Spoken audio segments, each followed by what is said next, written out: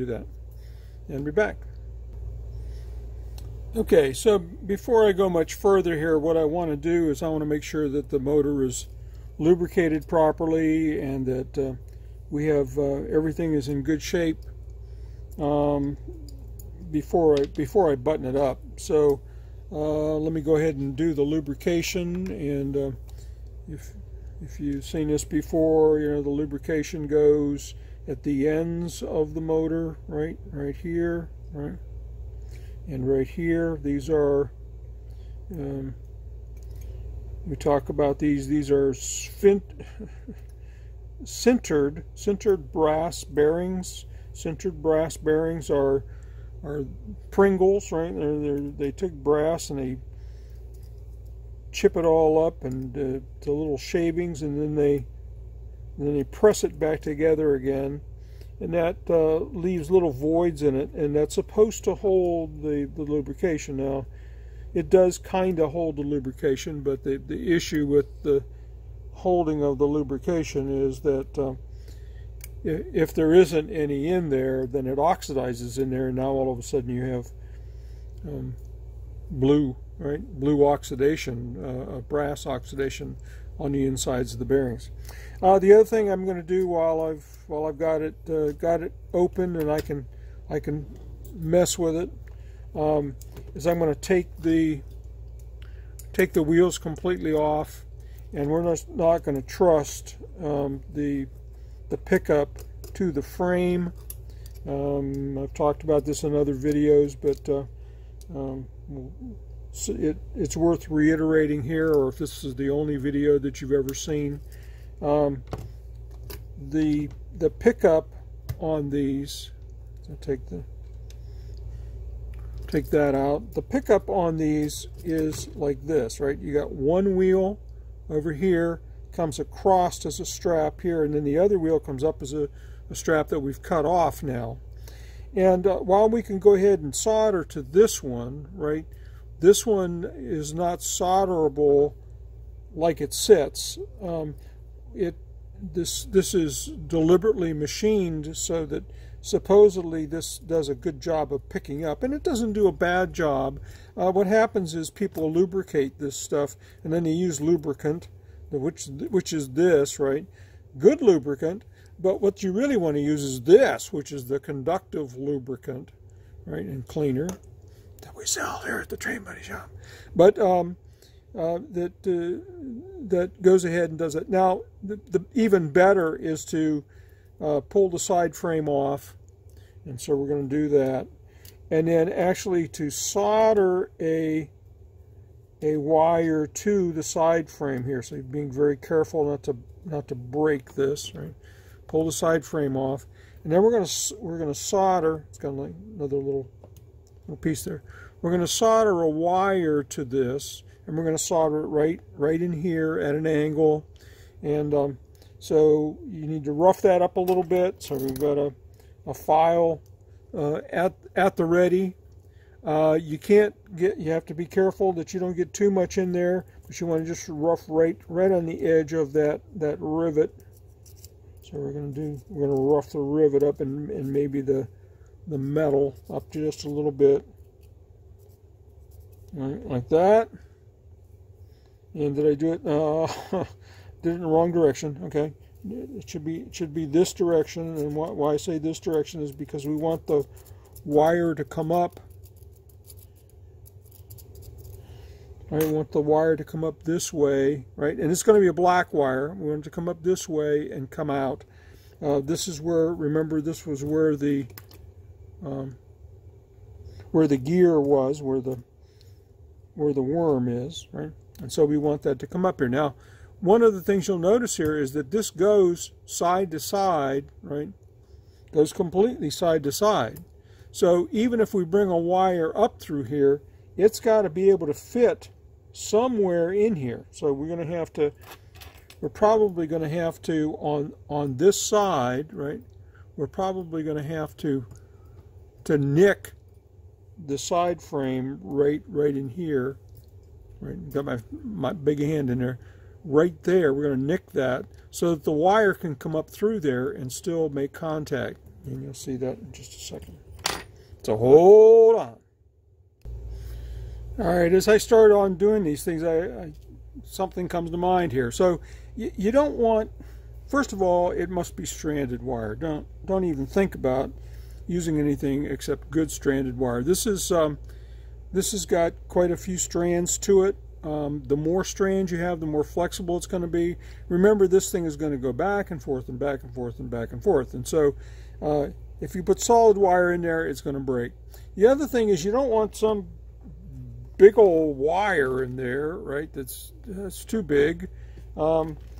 Because again, it's going to have issues. It's going to make it stiff, and you don't want it to be stiff as it's going back and forth. You want it to have good motion. So this is nice and flexible. This is probably I'm going to say 22 gauge, maybe 24, right? It's not no mark on it, so I don't know what it is, but I'm going to say 22, 24. That's probably a good something in there. 30, 32 is probably too light. Again, you're picking up power. This is where your major power is coming into the decoder, and actually is going to be used to power the motor too. So you don't want to do anything like that. So you want to tin this. You want to tin the frame, right? You may want to turn your soldering iron up a little bit, which I forgot to do. Turn your soldering iron up a little bit, and we're just going to tin the edge where I'm going to put this, which is right here. And I'm not going to do all of this, but I'm just going to show you, right? It's going to stick to the brass pretty quick, right? To this brass rivet, and we need to get the heat needs to be up, right, for this, because it's a big piece of metal, right? And you can see it sticks pretty good, not too bad, right? Not too bad. Now we can't leave it sticking up like that. I mean, that's just not going to work. Turn your work around where you can see it. I'm tinning the wire off camera right now. Okay, turn it around where you can see it. I mean, it's not. I shouldn't say where you can see it, but where you can work on it. Right? These are not so big that you can't turn them. Right? Turn it around where you can work on it. And now I've tinned it, right? And I'm gonna solder it right here at that corner, right there. Okay. Now I can't. It's already soldered, but it's not flat. It needs to be flat down there, right? So I'm going to continue to heat it, hoping that it will flatten out.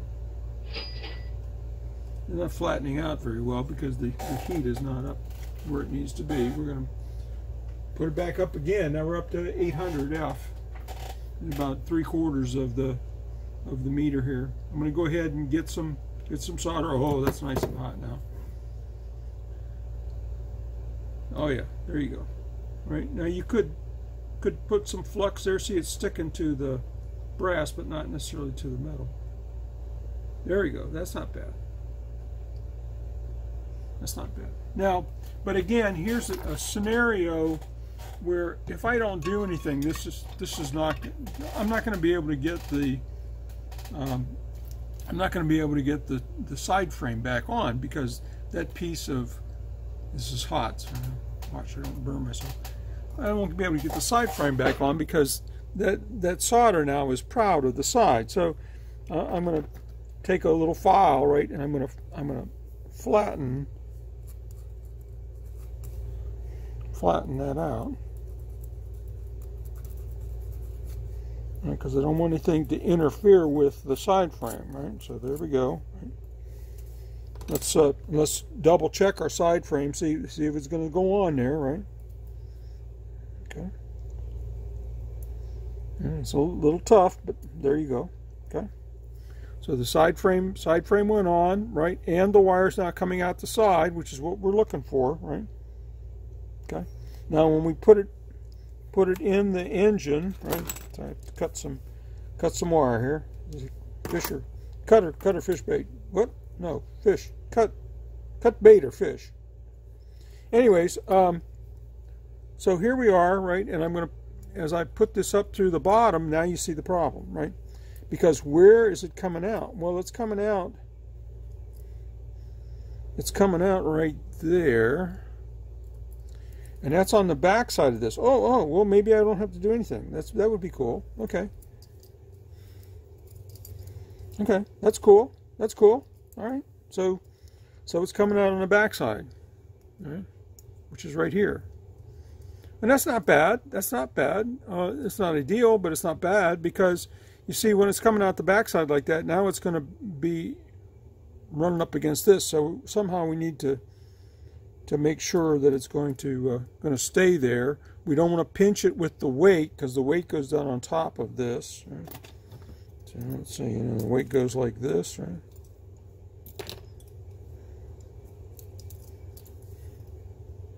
Oh, there's a big opening right there. Okay, there's a big opening right there, and it's going to come up this way, and it's actually going to attach to that lug right there. Okay, that lug, and so we're going to probably carve a wire way through the weight right here, or we can put a hole right there, and that'll hold that up and out of the way. Ah, yeah, they're perfect. So what I need is a hole right there in the weight. A plan is coming together, yes. And you know, engines are, for the most part, they're very similar, but they're just a royal pain sometimes. And so this particular one's not turning out too bad. Did I do that right?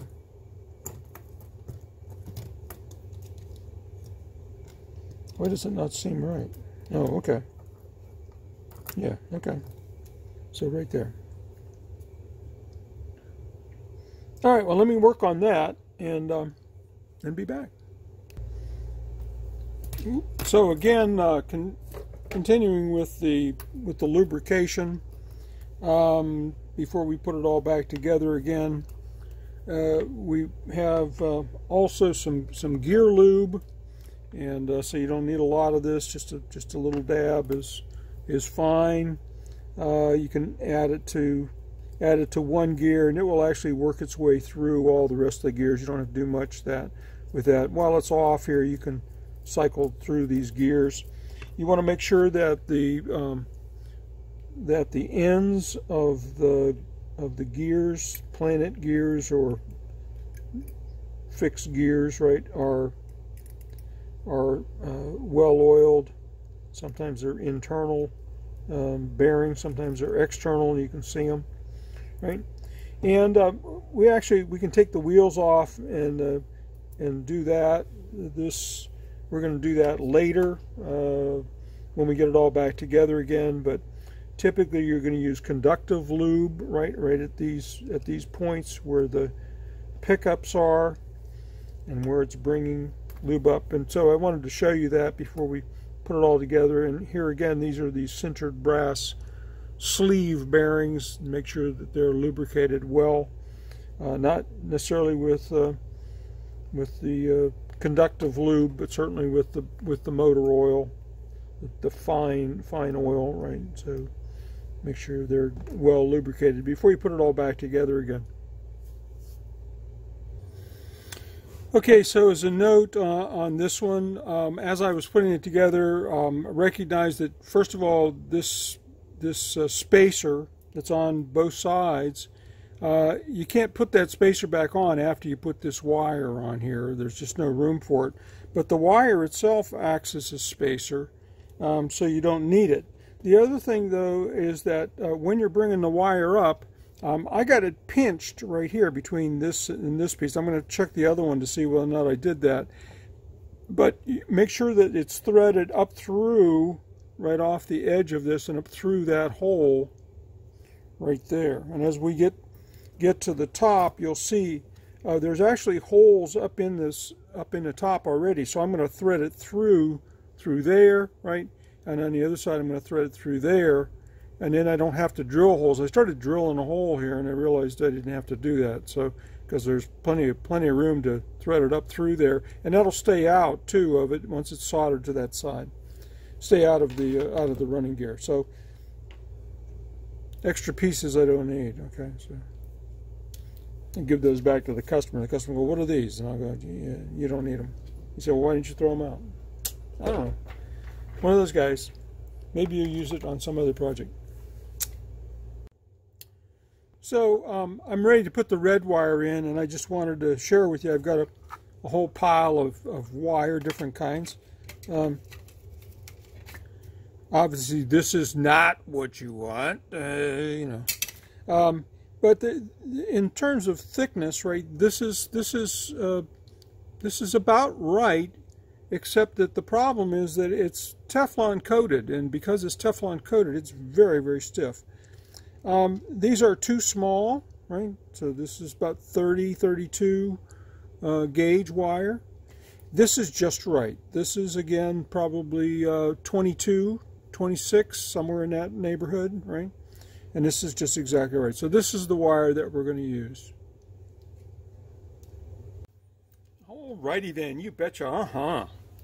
We're about to finish up on this GP18 locomotive from LifeLike. It's a Proto 1000, which is an older style. I'm sorry, it's a Proto 2000. It's in a gray box instead of a blue box, which means it was an earlier version. It was one of the first Proto 2000s. And we're putting sound in it. We put the speaker in. We put the decoder in, right? And we are just about ready to finish this part up. We've tested the motor. Things look good. We've lubed it, and we're ready to put in now the red leads. We put the black leads in on the sides of the trucks, and we've clipped the tops off of the little L shape, and this is classic for both the LifeLike Proto series as well as Athearn series locomotives. Have this little L shape protrusion that comes up, and that is the whatever side that is. Typically, that's the right-hand side truck of the trucks. So we're ready to put in the red wires, and we're going to put them vertically this way, right? And we're going to put them along the sides here. We're going to solder these along the sides, as you'll see in just a minute. The objective here is to make sure that when the wire is like this, and the truck is moving back and forth, that in fact you get a torsion. Think of it as a group of wires. These are stranded wire, and by the way, you should never use solid wire. Stranded, because the solid wire, you do this about 10 times and it breaks. But stranded wire, you could do this, and each individual one will break. It'll eventually break. So what you want is a situation where instead of you doing this back and forth, what you want is something where it twists. And if it twists like that, then you have less mechanical force on it, and it takes longer to break, but it'll still probably break, but be not in your lifetime. So so what we're going to do is we're going to put it on the side this way. This is the way you should always do it, and do it at an angle like this, so it's straight down, so that you get torsion forces on that joint right there. Very important that you have those torsion forces on that joint. Okay, and I'm going to go do that. You're going to turn your soldering iron up a little bit, because in this particular case, you've got this piece of metal has to get hot enough for the solder to melt on it. You want to pre-tin the wire, and make sure that you get a blob of solder started on that. I don't think I'm going to show that, but I'll show the end. You get the idea. And I'll be back. So I oftentimes get questions about, what temperature do you use? You didn't really show us the solder, so I'm going to go ahead and show you the solder. I'm at 400 degrees C, or about 750 F. Excuse me. And so that's about right for this. We're going to get a little bit of rosin. Notice I'm at a right angle to the soldering iron. I just put a dot on there. Saw the smoke, right? There's no smoke right now. There's no smoke. Now I'm going to go ahead and apply, right, the soldering iron to it, and see how it slides around. It slides around because it can't adhere to it without rosin. Saw the smoke, right? Right, and notice it's not adhering yet, right? and now it adheres. There's a dot there, right? Now if I try to move it with the dot with the screwdriver, right, it's not moving. That means it's on there. Now it's harder to solder to items that are shiny. I'm not quite sure why. If you're having problems, then you might want to rough it up a little bit. Sometimes it's helpful to just get the item hot, right? Notice it's not moving, right? It's not adhering here. Right, we're getting the item hot. Now we're going to apply the solder. See, the dot is not, now it's not moving. See it? Okay? All right, that's what you want. You want it to not move, right? Now we got one side's got a little blob and one side's got a big blob, but it doesn't matter. Now we're going to tin the ends of the wires, right? And what does that mean? It means we're going to put solder on the ends of them. And why are we doing that? Well, it makes it easier to solder to it, as you'll see here in just a second, because if it's got solder, if you're trying to get solder on the wire, again, the wire has to get hot too in order to get it started. Now both of them have rosin on it. We're ready to do the thing. Remember, straight down. Straight down. Now we need to get both of them hot. Straight down.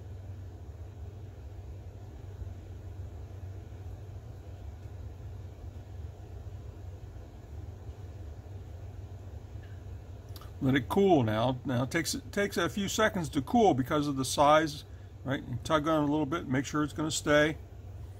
It's going to take a few seconds for it to cool. Here we go over on this side. Watch your soldering iron. Don't get your soldering iron on things that it shouldn't be on. Like, don't get it on the circuit board. I'm using a circuit board here, just tilt it up so you can see it, but ordinarily I wouldn't do that. All right, now see it's kind of sliding around a little bit, right? Try not to have it move while you're soldering to it. You'll get some lumps on it. So I don't like the looks of that one, okay? Just don't like the looks of it. It's actually moving, right? But I want to add a little bit of solder to it. I want to put a little bit of new solder on it. I'm going to put it on my gun, or pin. I'm going to rotate my pin so that the solder's down. Right, so I don't know if you watched me rotate it with my hands, but okay. Now we're adding new solder to this. Kind of a blobby mess, right? Because we didn't get this tinned enough. Now we're tinning it. It's sticking on there. I just don't like the looks of it. Okay. We're going to do this again. Well, now the wire's getting hot in my hand, right? So we're going to let that go. It's not the greatest solder joint I ever made, but you get the idea. Again, if it's not coming out of there, then it's not a cold joint. Okay. Usually you can tell cold joints by the brightness of them. If it's got a shine to it, then that's good. If it doesn't have a shine to it, chances are pretty good it's a cold solder joint. And usually the cold solder joints happen when you move it, right? As I was doing there, but again, typically that's what happens. All right, so at this point I want to talk a little bit about orientation. As you see, I've marked on the locomotive forward, right, and an arrow showing which way is forward, or on the weight. Now, if I look at the cab and how everything's supposed to set, it's supposed to set like this, okay? If I look on the locomotive, this says there's an F here. That means that is the front. An old joke, I won't say it, but there's the front, right? Why do you need that? You need it for guys like me, doesn't know which way is which. Aberdeen and Rockfish, the railroad, decided they were going to do what they call short hood forward, right? Some engineers, some railroads thought that the long hood should be forward to give them more protection. And while that's typically not always the case, you need to be concerned with that, right? As you're talking about which way is the front light or the headlight. So we see a headlight marked on this. The orientation shows the chip, right? And the chip is the same. Headlight then would be this way, and this way is forward. So that's correct. Backup light's this way. Now notice there's a whole bunch of other things here that are kind of backwards. I've actually written right on the side here, right rail, right red, left rail black, but notice I have red and black backwards. That's my fault, right? I should have realized that that was wrong, and I should have done different colored wires. However, the color of the wire is not really important here. What is important is that front right rail pickup, right, which is right rail pickup, goes to that lug. Ordinarily that would be red. Ordinarily this would be black. Same thing in the back here, right? Left rail, right rail. Left and right are determined based upon which way the engine is going forward. Depends upon that F. Very important as to know which way it is. Now, in DCC, we can reverse that. We can actually, in the commands, in the CVs, the command variables, we can actually change that and reverse it. Typically, you can do that. The issue is if you take this and put it on a DC layout. Now, most decoders will work, most engines that are DCC will work on a DC layout, because all you have to do is get to 5 volts and the little processor goes, oh, I'm on DC, because it doesn't see any signal and goes ahead and goes. But it will, the direction it goes is related to how you've connected these wires. So if I did this, if I crossed them over, right, the decoder doesn't know which way is forward, and it would go in the reverse. The point being, try to maintain this consistency, red on the right, left, black on the left, or right rail to what it tells you is right rail, left rail to what it tells you is left rail. Again, the NMRA's color code is red on right, black on left, which is opposite of what I did here. Now I want to show you something else here too, while we're at inconsistencies. Notice that where the motor lead is coming up from the bottom here, there's a notch. It's hard to see here because it painted this black, but there's a notch right there. And that notch is meant for the motor lead to come up through there, right, and connect into the board that was in there, right? The motor leads were on the other side. And we could pull both those motor leads up and put them in that. The motor leads are on this side, on this particular decoder. And again, depends upon the manufacturer of the decoder, but they're over here. So what I did was I brought them up through the hole, right, trying to maintain the integrity, not getting them into, as I look at this, I see I've got it stuck right there by the weight. No. So I'm going to pull that up and make sure that it's not in that weight, right? See, that could have been disaster, right? So pull that up, make sure that's not in the weight.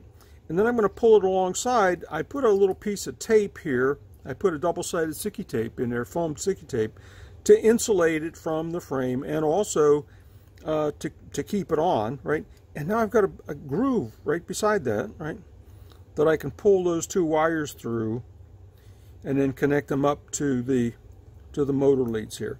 So now let me go ahead and connect the motor part of this, and let's make sure that everything works. I'm actually going to connect the speaker while I've got the soldering iron hot. I'm going to cut my soldering iron back now to around 300 F or 300 C, which is about 550 Fahrenheit, and I'll be back.